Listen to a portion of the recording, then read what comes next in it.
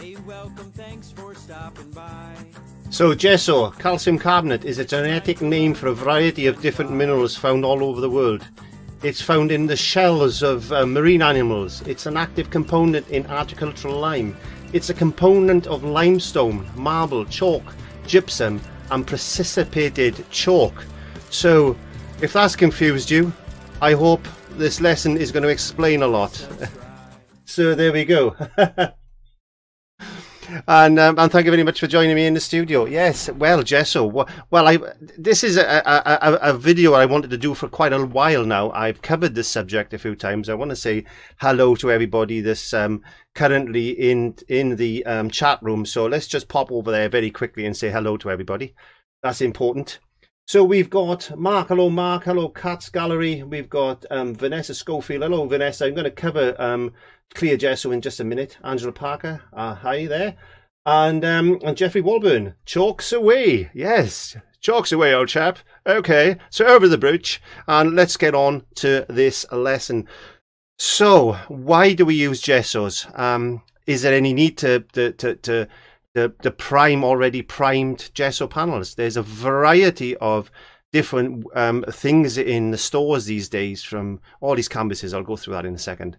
And one of the biggest questions I get is that why do I have to prime an already gessoed canvas? Not all canvases and canvas panels and canvases you get in the shops these days are gessoed.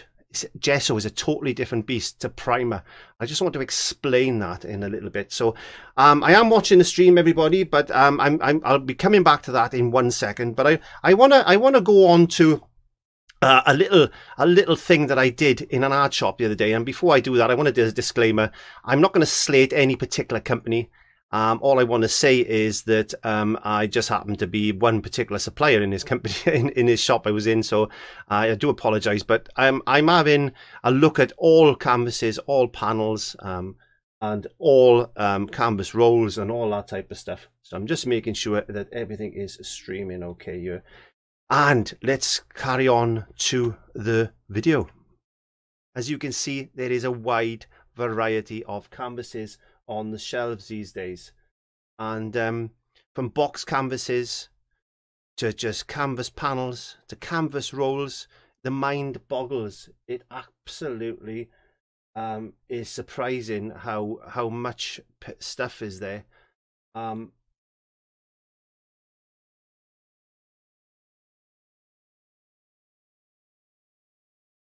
There we go. Sorry about I had a bit of a problem with the stream then. So let me just, there we go. Let me just silence that because I can hear myself talking and it's quite disconcerting really. So yeah, so on the back of these canvases you can see that there's a little information, and it's important that we read this information because it tells you what's on the canvas. So this one says ideal for oil and acrylic. Well, brilliant stuff. It's versatile, it's suitable for mixed medias, collage, impasto, heavy textures. It's back stapled with a clean edge for painting on the sides. It's triply primed and ready to use. It's a medium grain. That means the texture of the canvas is basically a medium grain, and it's 100% acid free and for cotton durability. And as we move on to the canvases, I want to bring your attention to this little puppy that I found. This is one of the cheapest ranges, and if you look right down just below the 16 and just under the first grey box, you'll see a big dirty mark actually on the canvas. That is underneath the plastic, so that means there's some dirt, some grime, there could be silicone on there, there could be grease, there could be absolutely anything under that plastic. So don't assume that just because you're buying a canvas that's wrapped and pre-primed that it's not actually got anything wrong with it. So I just want to have a look at this one. This is one I bought the other day in the shop, and I've noticed on this it's got little tiny perforations all the way down the sides, and I don't know why there's little tiny perforations. There's little holes all the way down in there. I don't know what's happened. So there's going to be dust in there. And also the back of the canvas somewhere is actually ripped. There we go. So that's ripped. So that's going to allow dust to go in there. So when we take this plastic off, don't assume for any minute that that's ready to be painted on, because if we do that, what's going to happen is we're going to have trouble with paint lift and paint flaking. And so it's always important that you prime your canvas, no matter whether you use a primer or whether you use an actual gesso. It's very, very important that we do that. So looking at the back of that canvas, it actually says it's a 10 by 8 canvas, and it says medium grain cotton surface, ideal for all techniques including heavy applications of colour. It's stretched by hand for correct tension and tailored corners. You can make these yourself really easily. I'll show you how to do that in another video. It's triple coated using acid-free sizing and 2 coats of highly pigmented primer formulated by the company that actually produces this panel. And its balanced absorbency and tuss prevents sinking of oil colours and improve adhesion. So what happens with these boards is that if you are using oil paint and it's a bit thin and it's going to permeate, it is actually going to permeate the canvas and get into that board, and that board is going to expand and just blow. So be very careful when you're using oils on these, and make sure that they're a little bit thicker than you would normally use. Don't forget, this is just hardboard. This is just compressed hardboard that's been sealed and then covered in a canvas. I'll show you how to make these quite simply. I wouldn't say cheaply, because hey, these are only, I only paid like £1.50 for this, so it's not really worth you making these, but you can, if you want to, you can. Okay, so let's skip on the video and look at a more higher grade canvas. Then this is a higher grade canvas. This is a little bit more expensive.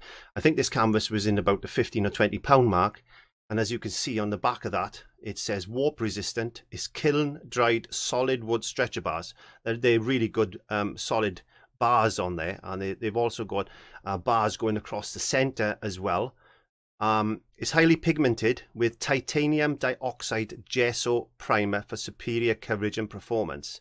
It's hand stretched for the best tension. Again, it has tailored corners. It's back stapled with folded uncut corners. It's all, they state on there, archival. So this is a really good canvas that you can buy in just a general art store. A little bit pricey, hey, but you know, if you want the best building blocks, you're going to have to buy the best bricks. And that's used for acrylics and oil paints as well. So yeah, that's just another thing you want to think about. So spend a little bit more money on your canvases, but it's very important that you gesso these, even those, because you don't know what's on them. A lot of rolled canvases have a coating of silicone to stop the canvas sticking together. So if you buy even a roll of canvas, be very careful. You've got to prime it correctly, otherwise you're going to get a lot of paint lift. So let's have a look at the the chat. Getting confused with all these buttons. Well, my local store doesn't have that many options for canvases, says Todd. And hi, Clive and Jane from Sheffield. Hello, Paul Smith. Yeah, Gesso's not with me. Jane's not with me tonight, so that's why I'm getting a bit confused in here. But hello from Southern California. Cameron, I know LME Powell. Oh, you know my granddaughter. Well done. So let's have a look at the video again. Let's go back and have a look at some of the gesso that we can actually buy in the stores. And as you can see, it comes in 1 litre or 2.5 litre tubs, and I've seen them in bigger tubs again, and it's not cheap stuff. Traditionally black gesso or white gesso is used, but you can add colours to them for a ground, as you've seen me do on many occasion in the studio. But why not make your own? Have a look in the iCards in the top right hand corner of the video, and you'll see some easy recipes in there using PVA glue, some chalk, and some household emulsion paint. Yes, that's all you need. So why go and spend loads of money on gessos and things? And that also takes me on to clear gesso. Again, clear gesso is something that's used a lot in mixed medias. It's used traditionally on MDF boards, masonette boards, hardboards, wooden panels, plywoods, if you don't want any color. It just dries clear. So all you've got is a primer with just a rough texture on it. So that gives the paint the properties of adhesion. You can add a little bit of color to it. So if you want to make it into a ground, you can add traditionally like a burnt umber or something like that. Just looking over my shoulder, just making sure that everything is working okay. And yeah, so that's clear gesso. And you might say to yourself, well, can I make clear gesso? Well, you certainly can if I can get this video booted up. But some of the tools you're going to need before you even start to stretch a canvas and correctly stretch it and make it nice and taut, and also to put a primer on there correctly. You can use 1 coat of gesso. I traditionally use 3. And what I'm going to show you here now is a way to get your canvas absolutely crystal smooth if you want to do a portrait. Now, this is an old video that I produced way back when I was filming on just a little camera. None of these big HD cameras that we've got in the studio now. So without further ado, let's have a look at the tools. So there's a hairdryer there for drying your gesso. You can put the gesso panel against the radiator. There's some aluminium oxide or sandpaper. Sandpaper is just basically sand glued to a paper, which tends to come off and leave little particles of sand everywhere. So that's not exactly what you want. So aluminium oxide is the green paper. You'll see that in any DIY store. So I'll just ask for aluminium oxide, and that stays put, so you can use it as a nice smooth sander. There's a tile. The blue thing there is what they use for putting grouting tiles on walls, which is great for actually smoothing down the gesso actually on your painting. There's a roller there as well. It's a paint roller, little tiny paint roller, and there's a little hammer for knocking in the keys, which I'll explain in a second. There's also a dusting brush there for dusting off any dust there, and there's 2 paint brushes for applying the gesso. So without further ado, let's have a look. And this is the back of the canvas traditionally, and this is a good canvas, as you can see. But if you look at the back of the canvas, you can see it's a slightly darker colour. So that means it's a good canvas.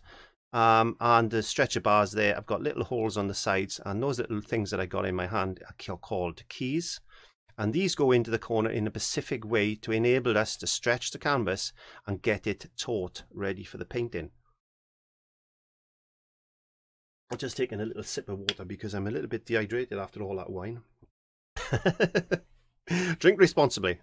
Yes, so have a look at the key. You can see the flat edge goes in down on the side, on the flat edge. The longer edge then goes to the edge, and you just put those little keys in all the way around in their corresponding little slots. Some of these keys are a little bit thicker than others, some are a bit thinner. It's just depending on the quality of the canvas, but always have a few of them spare.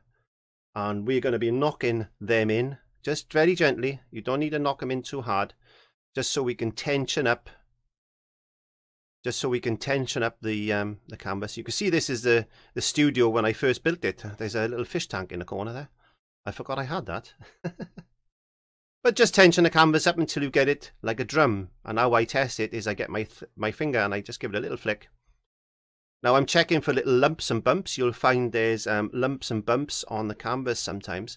So don't assume that when you buy a canvas it's ready for painting, because it isn't. So really there could be a little bit of imperfections in there. There could be silicone marks on there. You don't know what's on there. There could be little dents in that you need to remove. So just treat your canvas. We're talking about canvases now. Just treat your canvas like as if it's your foundation for your house, because if you haven't got the foundation correct, then your paint is not going to stand up. Your paint is not going to be archival. And this is why we go through these processes. And if you can make your own gessos, then you can use that money that you would be spending on gessos to buy more higher quality paints. So everybody wins. The companies win because you were buying the artist quality paints. You were winning because you were gessoing things yourself, and you know that the building blocks that you put in place are going to be good. And if you're looking for archival work, you've got to do this. Now, I did have one person say, well, I didn't gesso my canvas and I painted without any gesso. How wonderful am I? Yes, you are a very wonderful person. But who knows in 2 or 3 years time if that paint's going to flake. I'd rather not take a chance. You don't have to gesso canvases if you don't want to, if you feel as if you don't need to. This is my opinion. I'd rather know that I'm safe than sorry. Be safe rather than sorry. That's my argument. So we're looking at the canvas. I'm checking, and never use your fingertips. Always use the back of your finger if you can, because fingertips, as you can see, are going to leave grease marks. Always use the back of your finger like that, because you don't want grease marks on your nicely prepared canvas. Otherwise, it's just going to cause you problems. So just run the back of your finger over. So we're using the aluminium oxide, left to right, and then we're going to go up and down very, very gently, just to remove any little lumps and bumps, any little blemishes that are there. When we check in the canvas as we're doing that. And this is going to be prepared for a portrait that I did a while ago. But we can just get away with just 1 or 2 coats of gesso. I'll explain what I'm doing in a minute. Now I'm going to be dusting the surface off just to get rid of the little bits of contaminants that's on there, and just giving a little tap, make sure there is absolutely nothing on there. That is nice and prepared now and ready for gesso. And I'm just going to brush on a gesso as that. There you go. So if you're just doing a traditional painting, 1 or 2 coats like this is fine. You don't need to do the next stage. Unless you want a very, very smooth surface, then you can go on to what I'm going to be doing after this, because this is what I do when I'm doing a portrait, a pet portrait, or a people portrait even.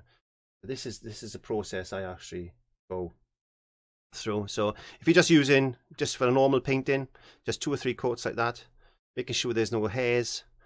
As I can see, I could trap the hair there then, and that's fine. That's all you need to do. You can dry that off with a hairdryer, put it next to a radiator. Normally takes about 20 minutes for that to dry. I'd leave it an hour just to be on the safe side if you want to be safe, because you don't want to capture moisture underneath the acrylic, because acrylic dries with a plastic sheen. Acrylic is plastic. Don't forget, acrylic is plastic. So you don't want to trap moisture between the layers. So if you've got a damp gesso and you put a layer of acrylic on there, there's a possibility that dampness could impede the paint film. So be very careful. Make sure your gesso is completely 100% dry. Better be safe than sorry. So there you are. What we need to do now is get our paint scraper. I'm just going to flatten down the surface and take any excess gesso off and put it back into my pot. It's as simple as that. Now that's going to make a nice smooth surface. It's going to push that gesso right into the grain of that canvas, and that is going to be like glass when I'm finished. And I do this several times when I'm doing a portrait. I really do. So each layer gets painted on, smoothed off, and then dried, and then I start the process all over again, and I sand in between each coat just to make sure I get a nice smooth finish. And that's all you need to do. That's all you need to do as far as prepping a canvas is concerned, either for a very smooth finish or just for a normal painting. It's as simple as that. So I hope that's helped. Okay, so I'm going to go along now and have a look at the chat and see what's going on in the chat room. So I worked out for a time priming boards, signs there wasn't a lot to it. They put on the belt, washed with acetone, and the paint machine and into a large drying machine in a dirty metal shed. Yes, Jeffrey.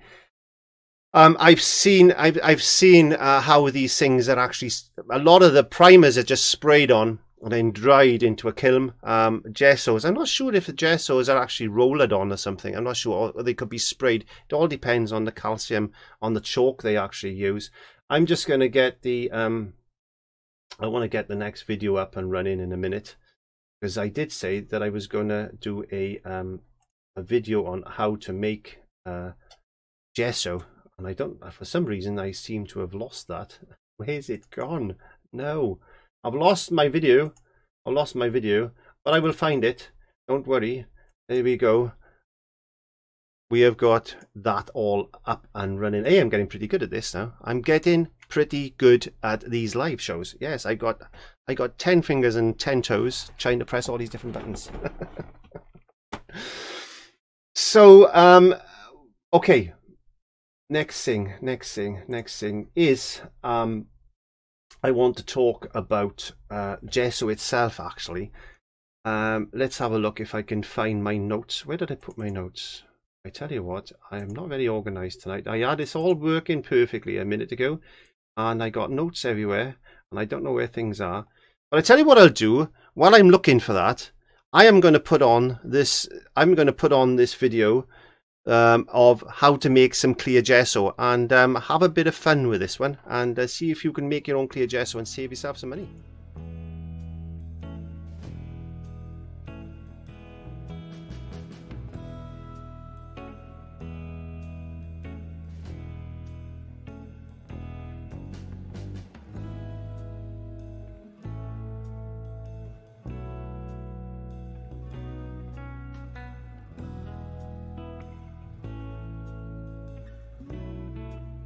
And I also want to explain what clear gesso is. I've got some actually one that I made earlier. There we go. So this is actually clear gesso, but you can see it doesn't actually look clear, but it does dry clear. So all that is basically is resin and marble dust. Now when that's painting on the surface of your canvas like this, now you can paint this on any canvas. It'll actually dry clear, so there's no pigment in it basically, so it's just going to dry clear, and you can hear the rough texture on there.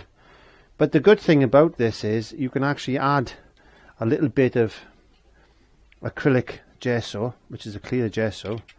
You add a little bit of that to a container like that. There we go. I'm just going to do this as a small sample, and then you can get some paint. Let's say, for instance, in this instance, we can put a bit of red in there. He says, come on. There we go. Put a little bit of red in with our clear gesso, and then mix that around like that. So now you've got a coloured ground. So when that's actually painted onto the surface of a canvas, it's obviously in this case going to go red. So you can use any colour, small amount. One of these pots will do quite a size canvas. So that acrylic clear gesso, not only is it good as a clear gesso, which means you can paint over a pre-ground canvas, and you've still got that roughness there. You can actually mix paint to it as well, so that'll give you a colour ground. There you go. And you can just paint that. I'm not going to do it in this instance. You can just paint that onto a canvas, and that's going to give you a nice rough texture to paint to. So if that's something you want to do, that's great. So that's going to take me on to actually making this acrylic clear gesso. So we need to put our pot onto our scales and tear the scales. Let's just put this one side, because I don't want to waste that. I'm going to be using that in the lesson. And we're going to need to get our pure resin. That's the 1 litre bottle. And as I said in the previous video, I might pack these in a couple of bottles, in fact, because just to save some space, because these big bottles are quite big. So we need to pour 150 grams into that pot. Now this clear gesso is going to last you a long time. And if you're going to buy this in the shop, this would be around about the £12 to £15 mark. So it's quite expensive, in fact. So we got roughly 150. Okay, so I don't know why I'm having a few problems with the sound here this evening. Maybe it's just a glitch somewhere. But what I'm saying is, what I've used there is pure resin. This resin that you can buy on the shop if you want to, but you can use just Pva glue, or school glue, or carpenter's glue, or something like that. You can use talcum powder if you want to. I wouldn't recommend using talcum powder, but you can put some calcium carbonate or just chalk in there. You use some gypsum or some polyfilla, and basically it's all the same thing. All you're doing is putting chalk into a carrier like Pva glue. That's going to go onto your canvas, and then it's just going to dry out. So yeah, I do apologise for the sound issues I'm having this evening, but hopefully now I've corrected it. And if there is any problems, just let me know on the comments, because I am monitoring them. So thank you very much for letting me know. And I just realised I've still got the same jumper on. So we're going to need to pick up our number 2, which is the CLV5HO. We're now going to need to put in roughly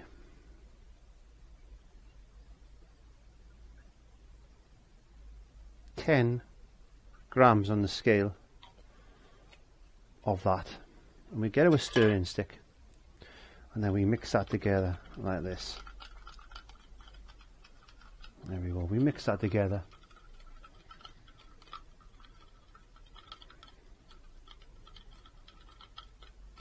All that is doing is just adding a little bit of retardation to it. Retardation? Are we just retarding it a bit?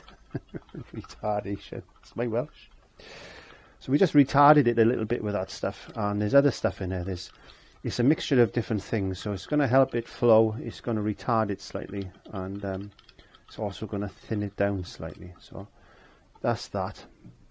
Now we're going to need to put in some marble dust. So there's 1 bag of marble dust, and as I said, please use your safety equipment. Please use your gloves and your mask and your goggles when you use this, because that is important. And just tear your scales. So we're going to put about 50 grams of this in. I found out 50 grams is about the right. If you want it slightly rougher, then you add a little bit more. If you want it slightly smoother, you add a little bit less. But I found about 50 grams of marble dust seems to work quite well for this. So it's only approximations. This is not an accurate science as far as making stuff for yourself is concerned. It's just as long as it's around there. You know, I put 53 in there, so but I know that's fine. And then all we do then again is mix that in really well. I'm right-handed, so I'm going to have to change my hand. So we're going to mix that in with that.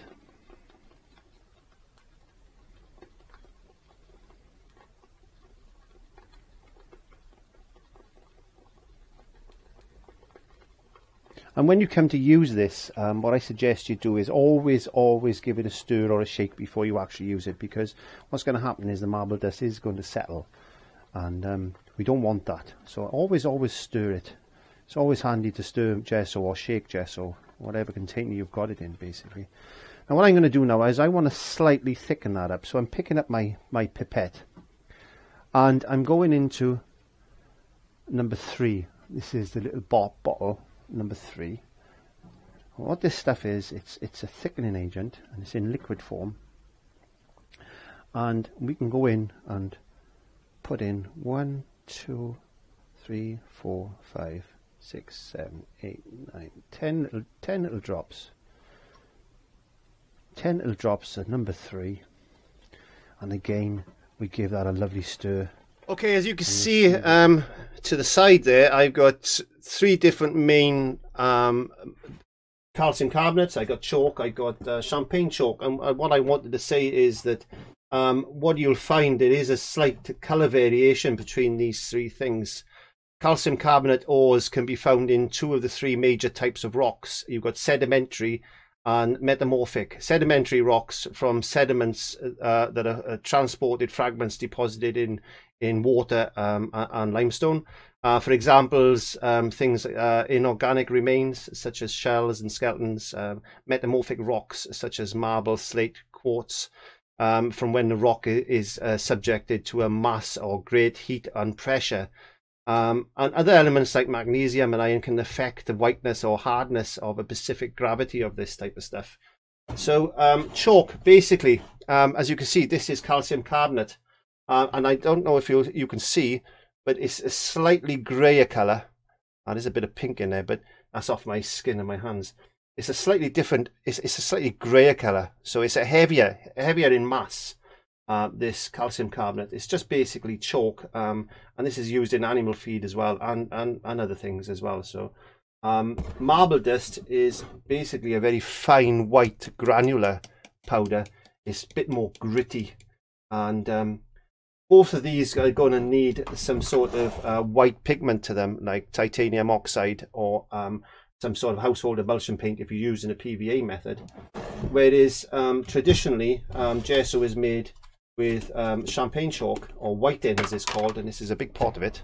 There we are. That is actually white-in, and that is very, very pure. If you put your hand in there and you rub it between your fingers, you can see, hopefully, that it's staining my skin. So it's already got a pigment type of feel to it, and it's a very, very, very fine, like talcum powder, but it's not talcum powder. It's a French chalk from the Champagne region in France. And there you go. Oops, where we are. So there's 3 different types, but you can get away with just ordinary chalk. You should be able to get that on eBay without any problems at all. So if you want a little bit thicker, you add a few more drops, and you just add those drops. I would say go 5 at a time until you get to the thickness of this as you want. Now you can either have it like a cream or you can have it like a paste. It's entirely up to you, but I would suggest you keep it to quite a fluid mix, a bit like a runny paint, and that's all you really need to do as far as making your own acrylic clear is concerned. Gesso. And over 12 hours this is just going to thicken a little bit more. So this stuff that we put in there, those 10 little drops of number 3, that's going to take 12 hours to actually work on the resin, because it works on a chemical basis, and it takes about 12 hours to actually thicken that up 100%. So don't over thicken it. That's what I'm trying to say to you, because it will continue to thicken over 12 hours. But if you wanted to use that straight away, you can. It's not a problem. So what I do then is I put the lid on that, I give it another little shake, and then I'll store that away on a shelf somewhere. Keep it in a nice cool area, and that'll last you for about 2 to 3 years, or however long it takes you to use it. There you go. And that's how you make acrylic clear gesso. There's loads of uses for that, so I'll see you on that one. Pay attention to health and safety. It's very important that you use a dust mask or respirator, some safety goggles and some gloves. When you're mixing fine pigments or powders like the pure marble dust, it can get airborne, and please do not smoke, drink or eat around this stuff.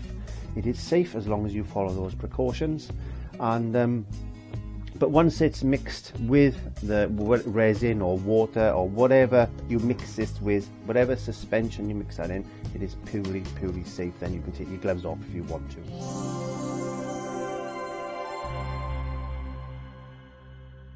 Okay, so I just want to have a quick look at the chat that's going on here. Vanessa says, thanks Angela, but if, oh, it's okay, I don't know what the question was. you don't really need to gesso your canvases if you don't want to. If you feel that the canvas or the canvas panel that you're using is okay and you're happy to do that, then go ahead and do that. I just like to err on the side of caution. Basically, that's all I need to do. What is he mixing into the chalk? Well, I'm mixing a resin in that particular one, and DJ Foster, there'd be no problem without Jester. Okay, thanks. Wave Rain. I'm mixing gesso and PVA glue, or gesso and resin. That's all you need to do in that fact. I'm new to using gesso. As far paintings I've done before hasn't flaked, but it would be nice to prepare the canvas. Yeah, in many cases that you won't have a problem. I'm not saying you will in any way, shape or form, but there's a possibility that it could happen. And if it's anything like my luck, it's one of the paintings that I've spent a couple of weeks on, and it's looking really nice, and I go back in a fortnight's time and it started to peel away because I didn't prepare the surface properly. But it's a precautionary thing. If you feel, as again, just to reiterate, if you feel again that it's not for you, then it's okay not to gesso, but it's good to know the information just in case, and what could happen if things go wrong. 12 hours this is just going to thicken a little bit more. So this stuff that we put in there, those 10 little drops of number 3, that's going to take 12 hours to actually work on the resin, because it works on a chemical basis, and it takes about 12 hours to actually thicken that up 100%. So don't over thicken it. That's what I'm trying to say to you, because it will continue to thicken over 12 hours. But if you wanted to use that straight away, you can. It's not a problem. So what I do then is I put the lid on that, I give it another little shake, and then I'll store that away on a shelf somewhere. Keep it in a nice cool area, and that will last you for about 2 to 3 years, or however long it takes you to use it. There you go. And that's how you make acrylic clear gesso. There's loads of uses for that, so I'll see you on that one. Pay attention to health and safety. It's very important that you use a dust mask or respirator, some safety goggles and some gloves. When you're mixing fine pigments or powders like the pure marble dust, it can get airborne, and please do not smoke, drink or eat around this stuff. It is safe as long as you follow those precautions. And but once it's mixed with the resin or water or whatever you mix this with, whatever suspension you mix that in, it is purely safe. Then you can take your gloves off if you want to. Okay, so I'm just going to have a look at the